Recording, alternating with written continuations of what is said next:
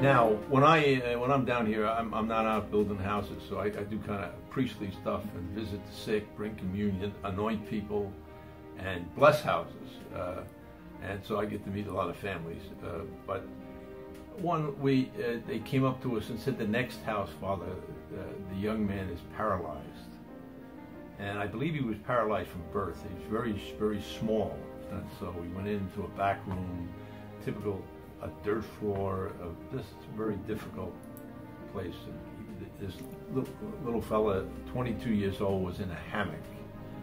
And so he looked at me, and I just told him, I don't know if he understood, that I was going to pray with him. And as we went on with the prayers, he went into some convulsions and stuff, mild convulsions. So, but it was very moving. And then again, you leave and say, for the mom and the father and the family, it was so difficult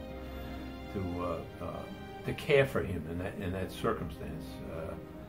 But we continued down the road to visit other people, and I was a wonderful man, a real character in his face, and he was sitting in a chair, and he was suffering from bone cancer. He was dying.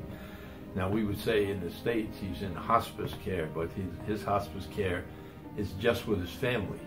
And boy, there's that, and the young people, I heard them talking about it, how important and how we're losing that in our country in a lot of ways is the strength of the family.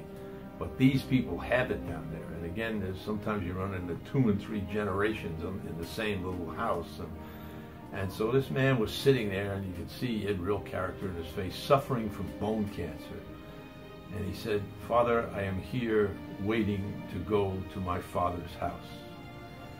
And I talked with the young people, and I said, isn't that something we all should think about? Because even with all the comfort we have, every day we get closer to our Father's house.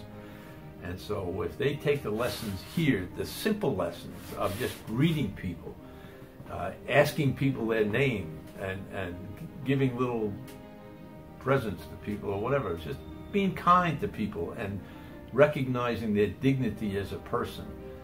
And there's so many ways we can show love and as we get closer to our Father's house, and it's very, very important. So